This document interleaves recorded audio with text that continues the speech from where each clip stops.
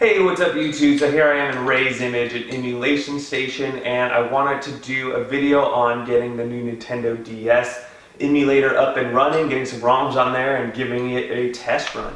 So I'm in EmulationStation. You don't have to have Ray's image if you're interested. I'm sure there'll be a link in the description below. But even any image you have, you're just going to do this the same way. As long as you're in EmulationStation, you're going to go to that RetroPie menu, RetroPie setup, go down to P. Once you're in RetroPie setup, which is manage packages, go down to experimental package, the last one, EXP. It's actually the first one here, 110 drastic. It's a NDSMU drastic. So we're going to go ahead and click OK. And then install from source. Now in order to install from source, you need to be connected to the internet. So please make sure you're either connected via the network cable into your Pi or you're connected via Wi-Fi, which should get me back into should populate the games you just transferred over the network. All right, the moment of truth. There it is. So now we have a Nintendo DS, 3 games. We have and these are the folders I made. So I put the English game in there, Pokemon Conquest in there, Super Mario Bros. In there. Let's try Super Mario.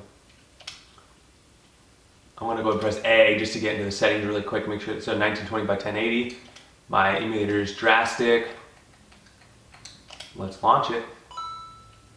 Uh-oh, that's cool. Controller's working just fine. Options. I mean, this is run, just so you know, the actual lagginess of this is perfect. Like, there's no lag whatsoever. Can I punch in this game? I guess not.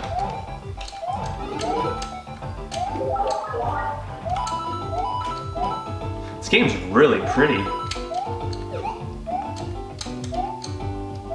I mean, it's a little grainy. I don't know if you guys can see that. What the heck is it? What? Am I... You know, honestly, guys, this is my first time playing this game. This is fucking freaking nuts. Can I stomp that? Yeah, there we go. Oh, I thought it... Is that poison? That's good. Does that look like it should be poisonous? Oh, and you can hold it in this game. You can't just,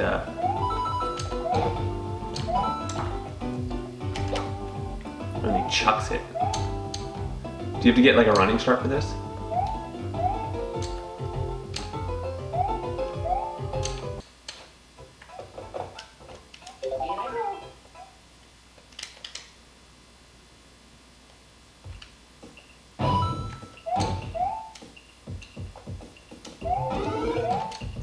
Pluck balls?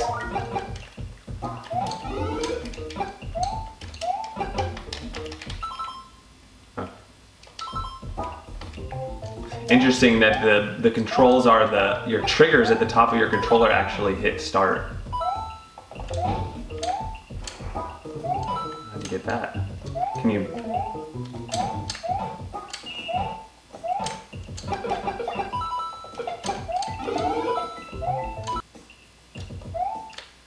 What the heck does this do?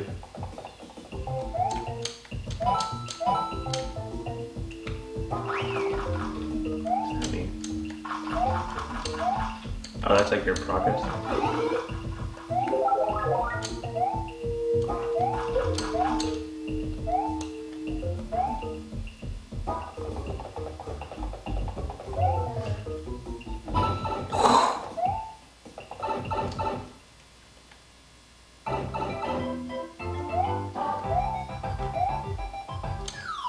I hit the top.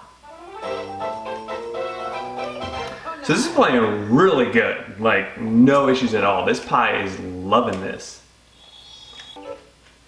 Okay. So I was like, oh man, I can't exit out of this game. So it seems that to exit out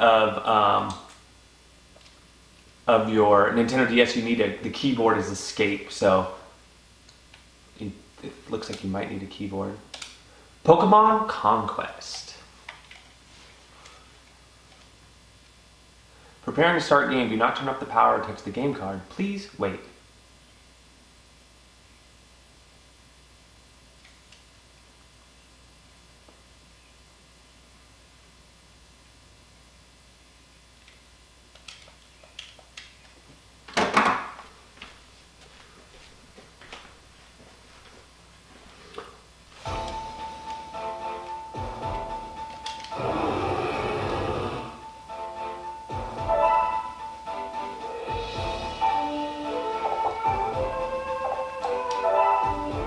Oh God.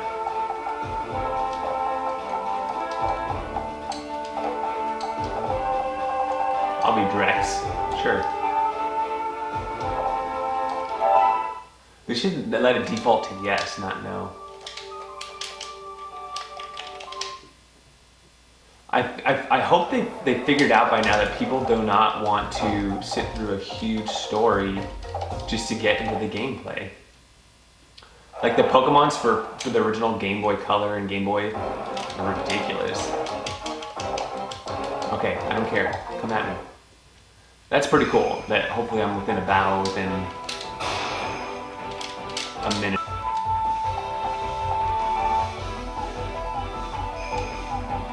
Now's the time! You have to fight!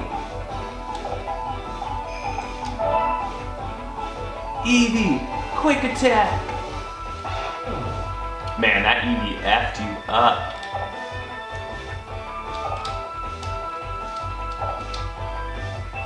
Not as strong as you. You keep flexing at me.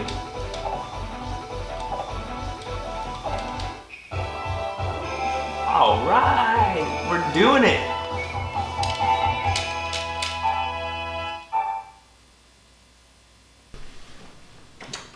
Okay, so I just added a couple more games, trying to add them different ways so you can see how it'll look. And you saw that I did it in folders already. So this time I just extracted it. I just dumped them on there. So if you just dump the .nds file, the ROM file, it looks something like this no matter what the ROM is, and then you can just click into it. If you make the folders like I did before, you'd have to click into the folder and then you'll get it like that. And then if you're using the EmulationStation where you want to do like artwork and your text and stuff, this EmulationStation isn't set up like that right now. But you would probably want to set it up this way without the folders, just because you could do the artwork and stuff with this way. And then if you just drag the whole zip file into your ROMs folder, it will not work because these are highly compressed files. For example, the Mario file is 84 megabytes when you download it, but when you extracted it, it's like 225 megabytes. So they're like 2-3 times bigger when they're uncompressed. So so this is one that I didn't put in a folder, and here's ones in folders, and I just want to show you to work either way. If you do want artwork and stuff, you don't want the folders. I've never heard of this game before, but it was on the most downloaded list, so people must like it.